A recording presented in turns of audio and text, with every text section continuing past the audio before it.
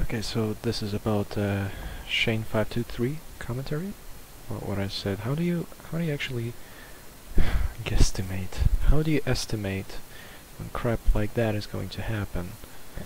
And the deal was about that strange kill that happened between Thermite and Mute. Let's go around. Secure the room. Protect the biocontainer. Hostile active. Shoot him! Oh! Oh! No way! So the deal is, let me jump in game and show you.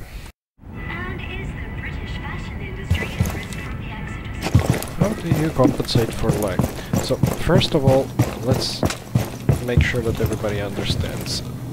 The original poster did very good job actually taking cover. He took cover, he saw the guy coming out, he started spraying the crap out of him. It's great. It's very well done.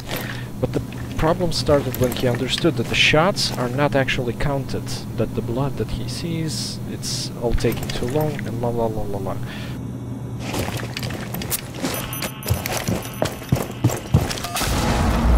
Let's take my controller now.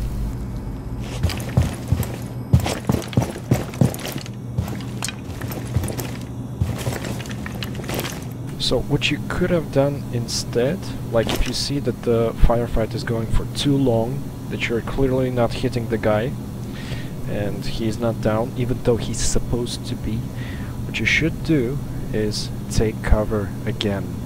You know how long the 15 firefight is seconds going left. to last.